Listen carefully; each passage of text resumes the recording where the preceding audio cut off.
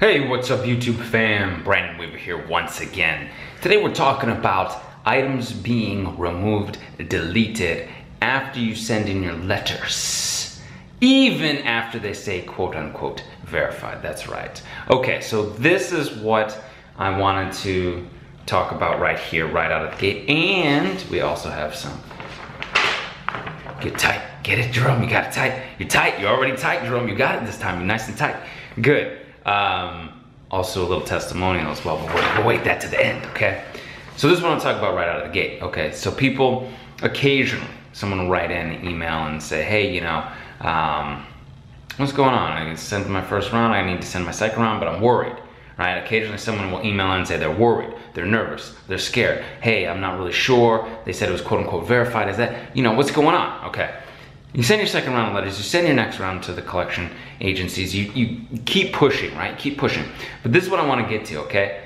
This individual, subscribe tribe member here, Tamika, she writes in, actually, they took it off my credit upon checking. It's so weird that they would take it off after sending the bill or notice or whatever it is for verification, right? After they sent the bill, the invoice to quote unquote verify, sent dispute letters, okay?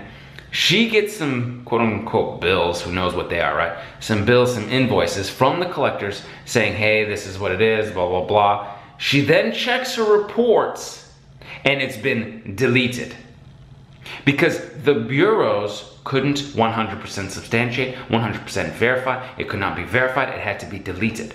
Just because the collectors are trying to send you something or sell you something on it doesn't mean the bureaus aren't going to do their investigation and delete things.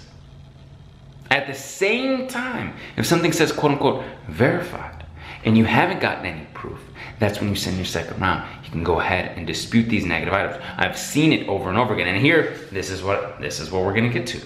This is the quote unquote proof, the ability to move up. Yes, okay, I'm gonna flash this real quick. Yeah, okay, Jerome, not too much. Plus 117, yes, 100. Okay, not too much, Jerome. I'm gonna get to it, okay?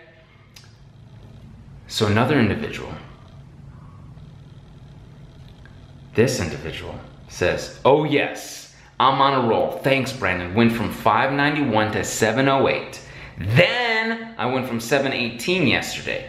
Then I went to 718 yesterday. Proof attached. Please feel free to share.